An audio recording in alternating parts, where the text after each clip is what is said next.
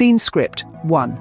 A recent change in key management personnel was announced by the company, which was ratified in the board meeting held on January 10, 2024. 1. The stock experienced a significant surge of more than 17% on November 24, hitting a fresh 52-week high.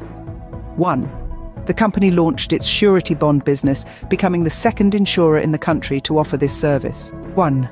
New India Assurance has announced the NIACL AO Recruitment 2023, offering 450 vacancies for Administrative Officer Scale 1 in various disciplines. 2. Plans are underway for the company to meet analysts and institutional investors in Mumbai. The stock is showing a bullish short-term trend, with a surge of 6% on November 22, 2023, crossing the crucial resistance level of 160 rupees.